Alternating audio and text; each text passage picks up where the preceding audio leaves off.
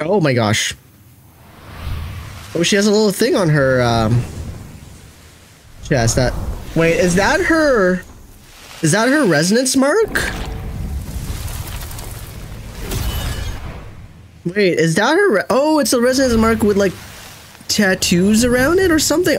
Like clearly resonance mark, but are these part of the resonant mark too? Because that's fairly unique. Oh god, why does she have to look at me like that though? I'm excited for this. Now I don't know about you, but I was not expecting that Kuro Games was going to give us the reveal of Camellya and that she's actually coming soon, along with other people in chat. But yeah, we got the Camellya reveal. She's from the Black Shore. She's officially revealed to be a 5-star, as we can see right over there. Those red little dots on her eyes, because it's from such a distance, they almost look like hearts, if you get my drift. But this is actually pretty interesting. We need to talk about the timing of this, because we're about to get patch 1.3, and we really thought that we were only going to be getting Shorekeeper and the 4-star Yahoo, or whatever name is. But we're revealing Camellya, and here's the way I think this is going to go down. One, I think they were holding back on Camellya so that she wouldn't steal this completely steal the spotlight from Shorekeeper, because a lot of people be sipping for Camellya. It's insane. But also, I think this is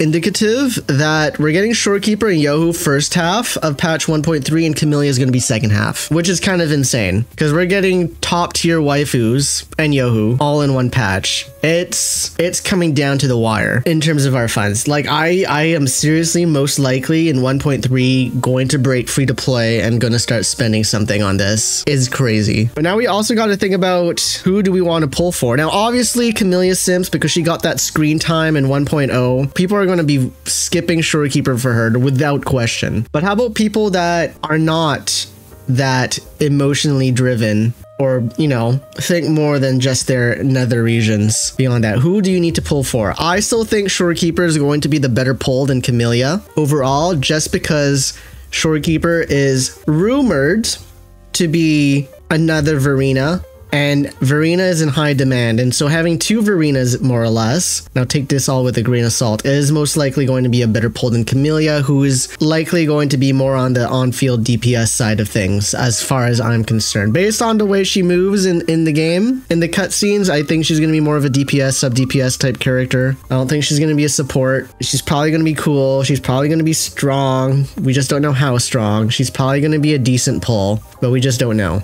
Also, this officially revealed that she's going to be fusion because of the red, but she uses vines. I don't think explosive flowers. I don't know. I already have Shangli.